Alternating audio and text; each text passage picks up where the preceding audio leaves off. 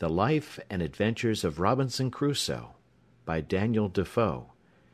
Chapter 5. Builds a House. The Journal. September 30, 1659. I, poor miserable Robinson Crusoe, being shipwrecked during a dreadful storm in the offing, came on shore on this dismal, unfortunate island, which I called the Island of Despair, all the rest of the ship's company being drowned, and myself almost dead. All the rest of the day I spent in afflicting myself at the dismal circumstances I was brought to.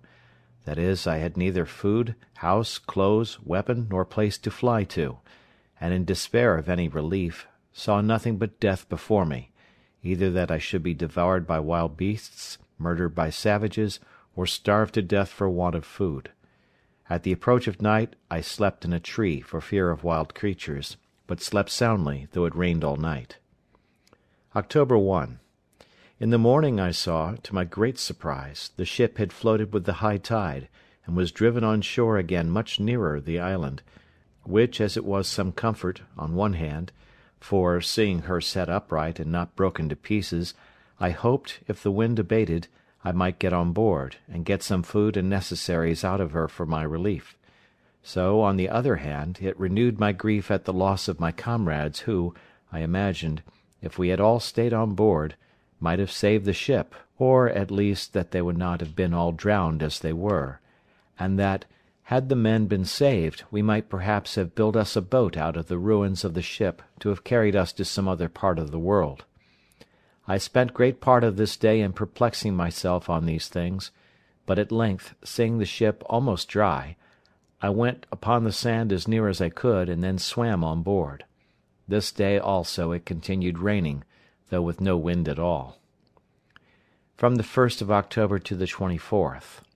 All these days entirely spent in many several voyages to get all I could out of the ship, which I brought on shore every tide of flood upon rafts.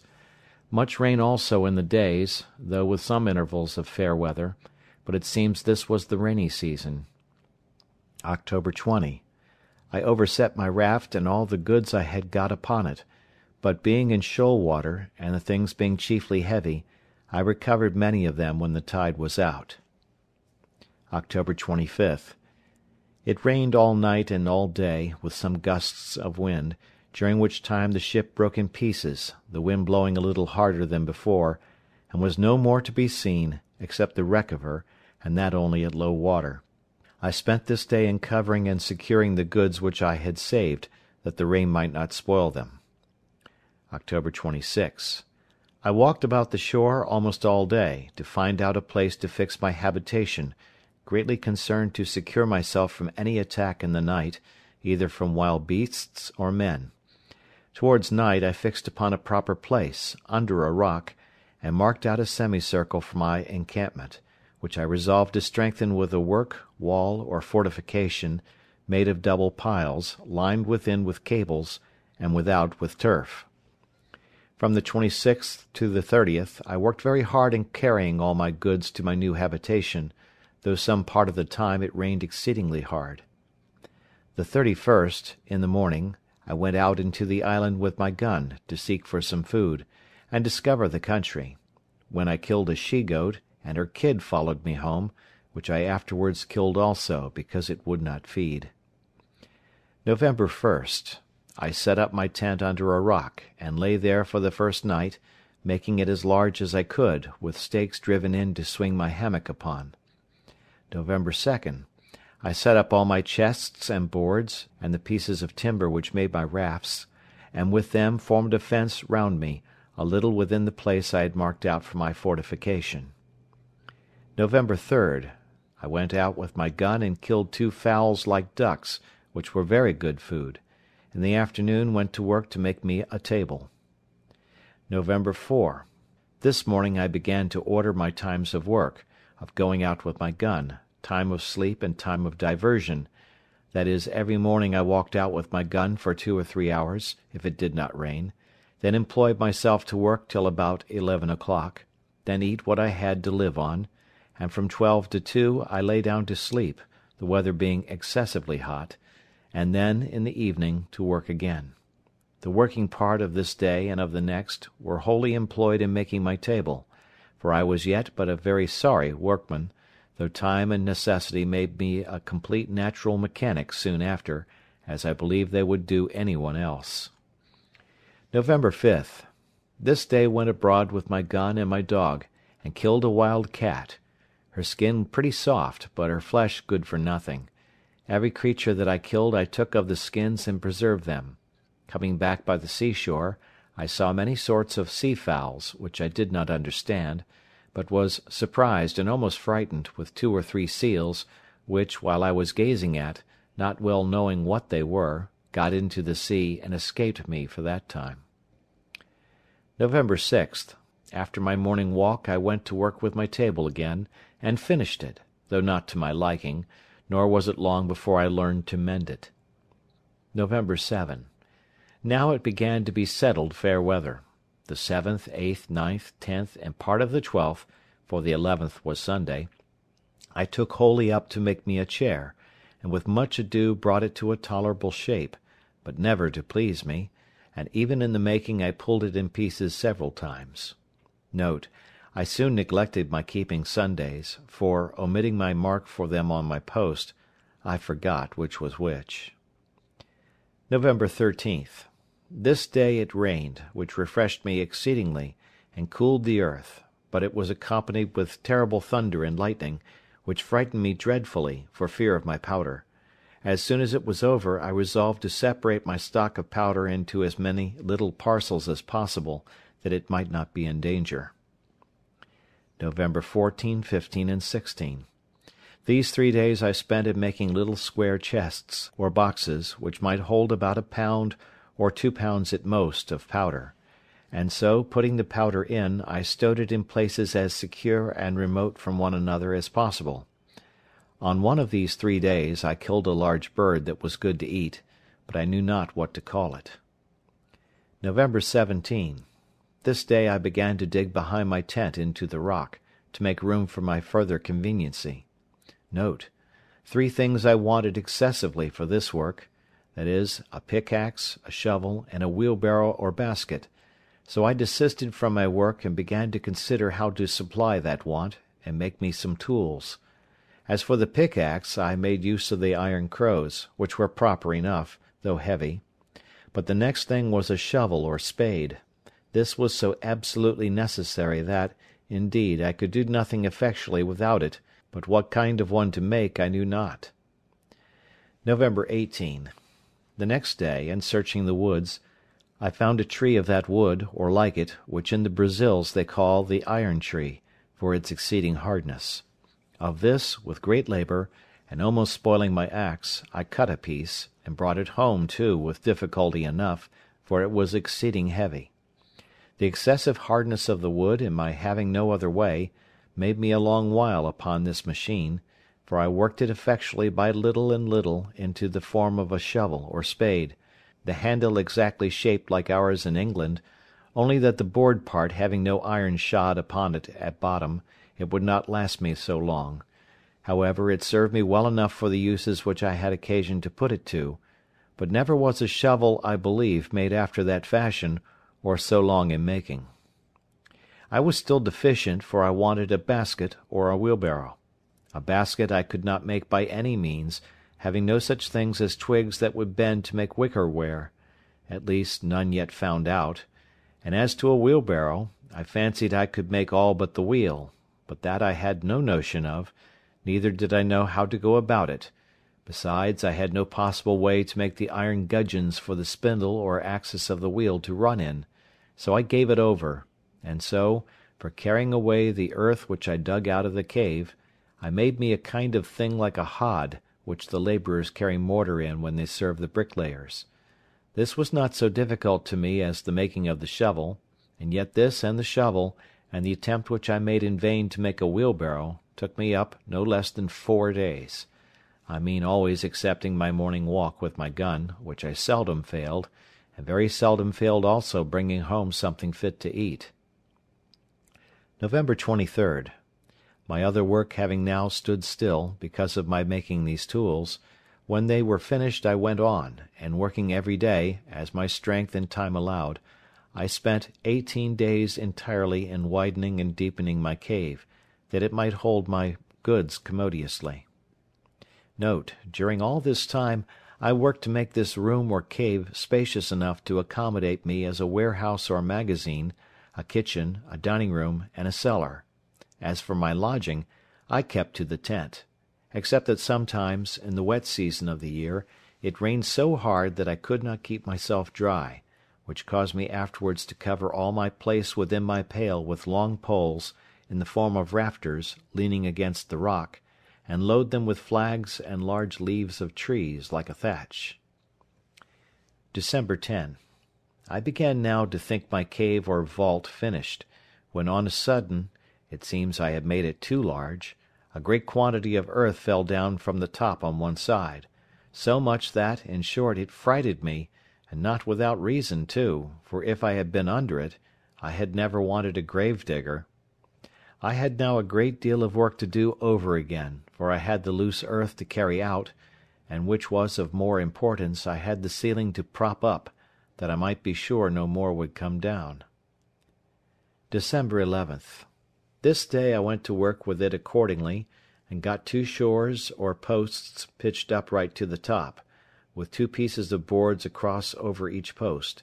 This I finished the next day, and setting more posts up with boards, in about a week more I had the roof secured, and the posts, standing in rows, served me for partitions to part off the house. December 17th. From this day to the 20th I placed shelves, and knocked up nails on the posts, to hang everything up that could be hung up, and now I began to be in some order within doors. December 20. Now I carried everything into the cave, and began to furnish my house, and set up some pieces of boards like a dresser, to order my victuals upon, but boards began to be very scarce with me, also I made me another table. December 24th. Much rain all night and all day, no stirring out. December 25. Rain all day. December 26th.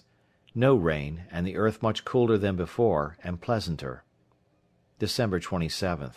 Killed a young goat, and lamed another, so that I caught it and led it home in a string. When I had it at home, I bound and splinted up its leg, which was broke. N.B. I took such care of it that it lived, and the leg grew well and as strong as ever, but by my nursing it so long it grew tame, and fed upon the little green at my door, and would not go away.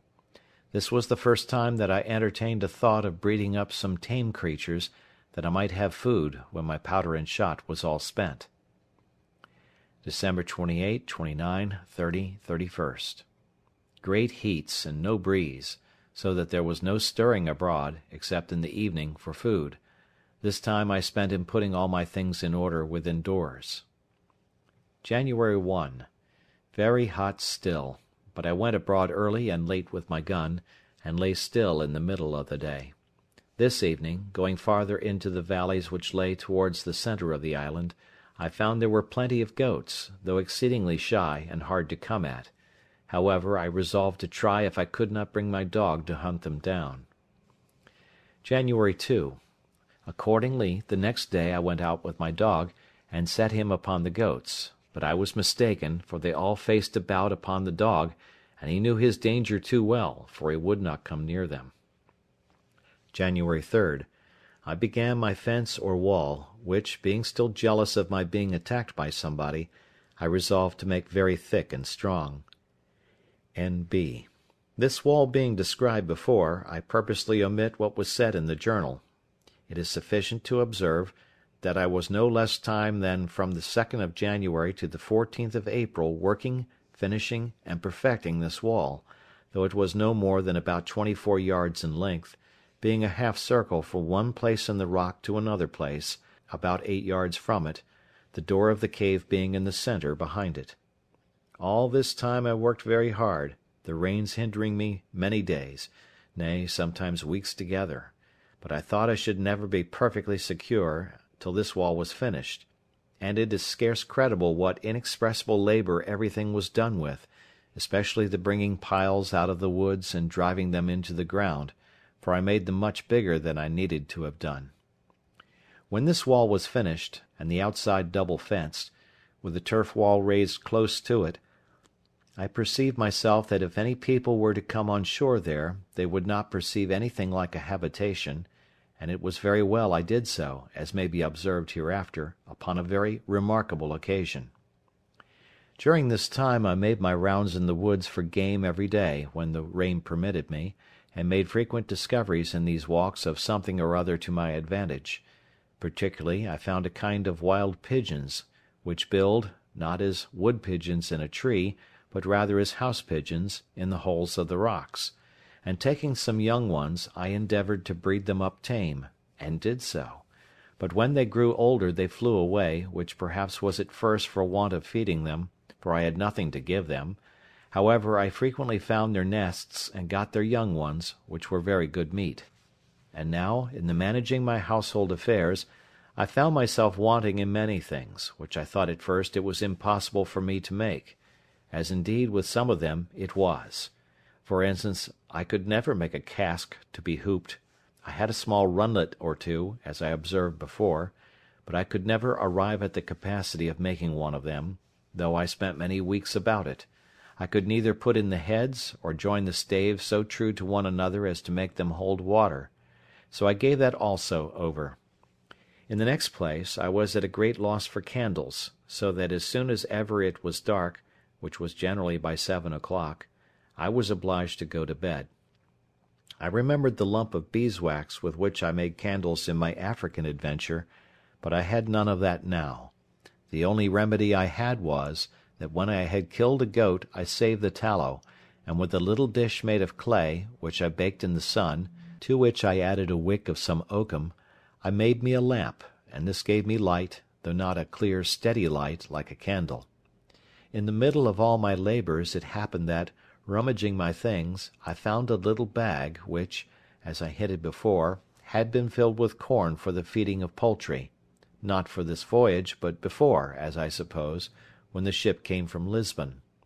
The little remainder of corn that had been in the bag was all devoured by the rats, and I saw nothing in the bag but husks and dust; and being willing to have the bag for some other use, I think it was to put powder in, when I divided it for fear of the lightning, or some such use, I shook the husks of corn out of it on one side of my fortification, under the rock. It was a little before the great rains just now mentioned that I threw this stuff away, taking no notice, and not so much as remembering that I had thrown anything there, when, about a month after, or thereabouts, I saw some few stalks of something green shooting out of the ground, which I fancied might be some plant I had not seen; but I was surprised and perfectly astonished when, after a little longer time, I saw about 10 or 12 ears come out, which were perfect green barley, of the same kind as our European, nay, as our English barley.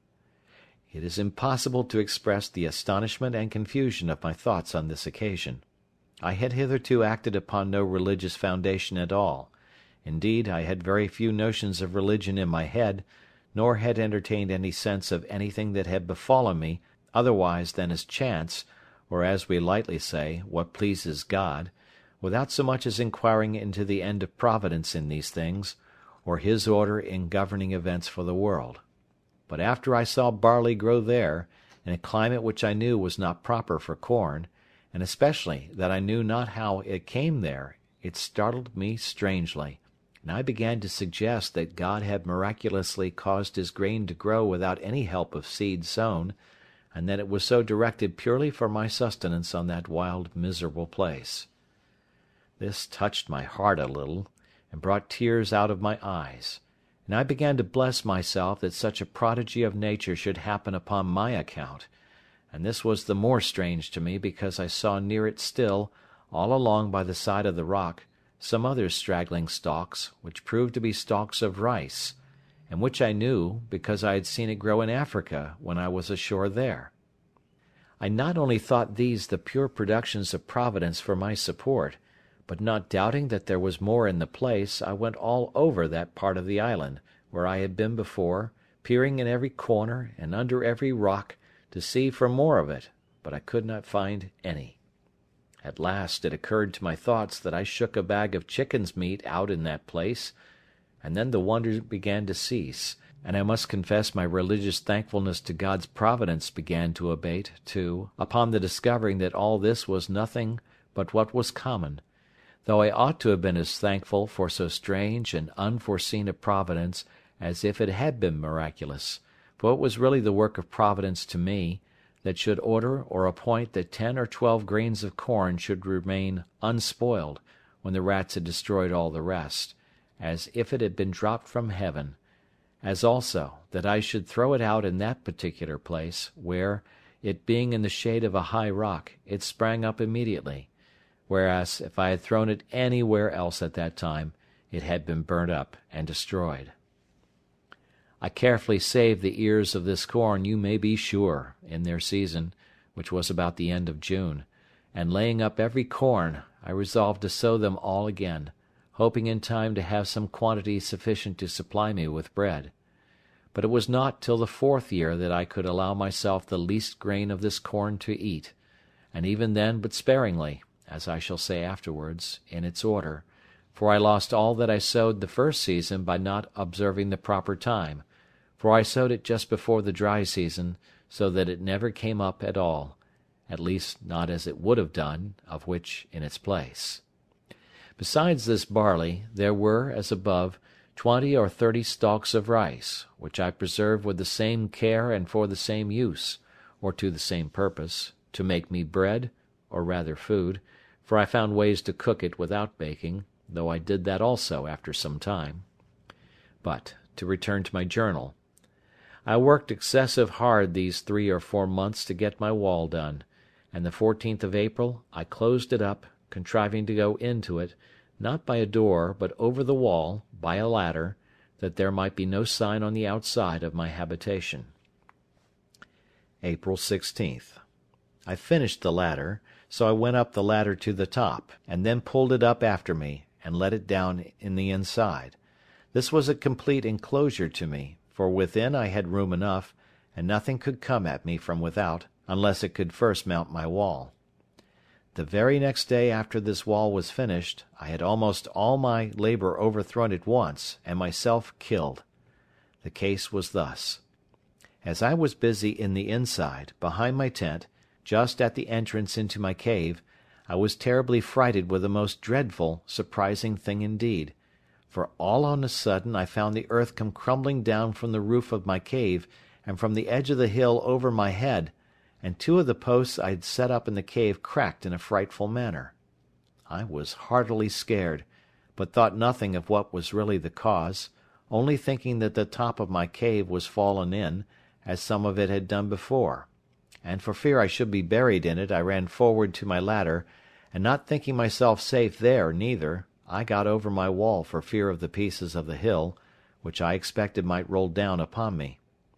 I had no sooner stepped to ground than I plainly saw it was a terrible earthquake, for the ground I stood on shook 3 times at about 8 minutes' distance, with 3 such shocks as would have overturned the strongest building that could be supposed to have stood on the earth, and a great piece of the top of a rock which stood about half a mile from me, next the sea, fell down with such a terrible noise as I never heard in all my life. I perceived also the very sea was put into violent motion by it, and I believe the shocks were stronger under the water than on the island. I was so amazed with the thing itself, having never felt the like, nor discoursed with any one that had, that I was like one dead or stupefied, and the motion of the earth made my stomach sick, like one that was tossed at sea, but the noise of the falling of the rock awakened me, as it were, and rousing me from the stupefied condition I was in, filled me with horror, and I thought of nothing then but the hill falling upon my tent and all my household goods, and burying all at once, and this sunk my very soul within me a second time. After the 3rd shock was over, and I felt no more for some time, I began to take courage, and yet I had not heart enough to go over my wall again, for fear of being buried alive, but sat still upon the ground greatly cast down and disconsolate, not knowing what to do. All this while I had not the least serious religious thought, nothing but the common "Lord have mercy upon me," and when it was over, that went away too. While I sat thus, I found the air overcast and grow cloudy, as if it would rain. Soon after that the wind arose by little and little, so that in less than half an hour it blew a most dreadful hurricane. The sea was all on a sudden covered over with foam and froth, the shore was covered with the breach of the water, the trees were torn up by the roots, and a terrible storm it was. This held about 3 hours, and then began to abate, and in 2 hours more it was quite calm, and began to rain very hard. All this while I sat upon the ground, very much terrified and dejected, when on a sudden it came into my thoughts, that these winds and rain being the consequences of the earthquake itself was spent and over, and I might venture into my cave again. With this thought my spirits began to revive, and the rain also helping to persuade me, I went in and sat down in my tent. But the rain was so violent that my tent was ready to be beaten down with it, and I was forced to go into my cave, though very much afraid and uneasy, for fear it should fall on my head. This violent rain forced me to a new work, that is, to cut a hole through my new fortification, like a sink, to let the water go out, which would else have flooded my cave. After I had been in my cave for some time, and found still no more shocks of the earthquake follow, I began to be more composed. And now, to support my spirits, which indeed wanted it very much, I went to my little store, and took a small sup of rum, which, however, I did then and always very sparingly, knowing I could have no more when that was gone. It continued raining all that night and great part of the next day, so that I could not stir abroad, but my mind being more composed, I began to think of what I had best do, concluding that if the island was subject to these earthquakes, there would be no living for me in a cave, but I must consider of building a little hut in an open place, which I might surround with a wall, as I had done here, and so make myself secure from wild beasts or men, for I concluded if I stayed where I was, I should certainly one time or other be buried alive. With these thoughts, I resolved to remove my tent from the place where it stood, which was just under the hanging precipice of the hill, and which, if it should be shaken again, would certainly fall upon my tent, and I spent the next 2 days, being the 19th and 20th of April, in contriving where and how to remove my habitation. The fear of being swallowed up alive made me that I never slept in quiet, and yet the apprehension of lying abroad without any fence was almost equal to it; but still, when I looked about, and saw how everything was put in order, how pleasantly concealed I was, and how safe from danger, it made me very loath to remove. In the meantime, it occurred to me that it would require a vast deal of time for me to do this, and that I must be contented to venture where I was, till I had formed a camp for myself, and had secured it so as to remove to it. So with this resolution I composed myself for a time, and resolved that I would go to work with all speed to build me a wall with piles and cables, etc., in a circle, as before, and set my tent up in it when it was finished, but that I would venture to stay where I was till it was finished, and fit to remove. This was the 21st. April 22nd. The next morning I began to consider of means to put this resolve into execution, but I was at great loss about my tools. I had 3 large axes, and abundance of hatchets, for we carried the hatchets for traffic with the Indians, but with much chopping and cutting knotty hardwood they were all full of notches and dull, and though I had a grindstone I could not turn it and grind my tools too. This cost me as much thought as a statesman would have bestowed upon a grand point of politics, or a judge upon the life and death of a man. At length I contrived a wheel with a string, to turn it with my foot, that I might have both my hands at liberty. Note: I had never seen any such thing in England, or at least not to take notice how it was done, though since I have observed, it is very common there. Besides that, my grindstone was very large and heavy. This machine cost me a full week's work to bring it to perfection. April 28th and 29th. These 2 whole days I took up in grinding my tools, my machine for turning my grindstone performing very well. April 30th. Having perceived my bread had been low a great while, now I took a survey of it, and reduced myself to 1 biscuit cake a day, which made my heart very heavy. May 1st. In the morning, looking towards the seaside, the tide being low, I saw something lie on the shore bigger than ordinary, and it looked like a cask.